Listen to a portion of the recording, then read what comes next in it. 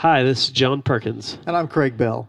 You know, they tell us that our 911 emergency system in the United States is state of the art. All you have to do is dial those numbers and you will almost instantly be connected to a dispatcher. In front of the dispatcher, they will have a readout that lists your telephone number, your address, the name that is connected with that telephone number, and the caller might not even be able to say anything, but they don't have to. Perhaps they can't speak. Perhaps they're hysterical in panic, but all they need to know is in front of them and help is on the way.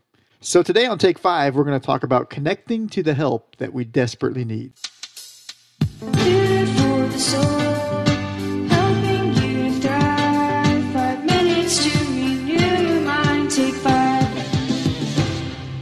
You know what a blessed privilege we have, John, to be able to pray and talk to God. Yes, in Luke chapter number 11, starting in the first verse, it says, "And it came to pass, as he was praying in a certain place, when he ceased, one of his disciples said unto him, Lord, teach us to pray, as John also taught his disciples." What a request. Think about this, John. They had seen him heal the sick. They had seen him touch blinded eyes and they could see, deaf ears and they could hear. Even raise the dead. Raise the dead.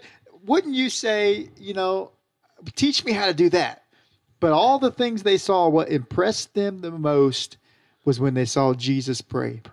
And they said, teach us to do that. Yeah. And then, the Bible teaches us in the next 25 chapters of Jesus teaching them how to pray.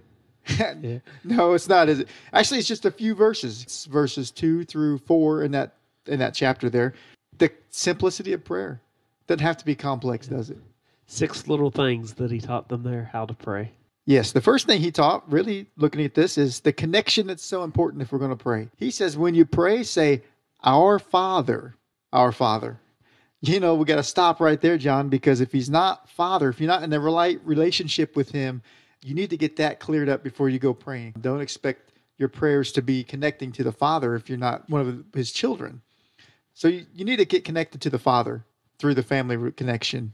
Second thing he goes off and says there, John, is he says, hallowed be thy name. The honor of that respect. John, you ever heard somebody say the man upstairs? Yeah. That really gets me because he's more than the man upstairs. He's not that. He's God. He's holy. He's awesome. And hallowed be his name. King of kings and Lord of lords. Right? The respect and honor. And then he says that there has to be a surrender. He says, thy kingdom come. Thy will be done. We did a show on this. We talked about this a few weeks ago, how that we pray sometimes for our own will to be done, but it's thy will be done. Yeah. And God wants us to have that connection with him, like you said in the first part, but he wants us to feel comfortable to ask. And again, in Matthew chapter 7, he said, ask and you shall receive, seek and you shall find, knock and it shall be opened. He wants us a personal thing between us and the Father, and he wants us to be able to ask of him our very needs. Absolutely. In fact, the next verse, he says, bring our needs, doesn't he? Yes. Yes, in verse 3, it says, give us day by day our daily bread. There's a lot into that, Brother Craig, because first of all, we have to realize that he knows our needs. One place in the Bible says he knows our needs before we ever ask of him. So he knows that we need our daily bread. He knows that we ate yesterday, but we're going to need a meal again today. And second of all, we have to trust in him that he will provide that daily bread. And John, I think there's also an element of trusting that the daily bread he provides is the daily bread we need. Yes. Because sometimes I think we think, well, I wish I had this, but maybe that wasn't what we needed.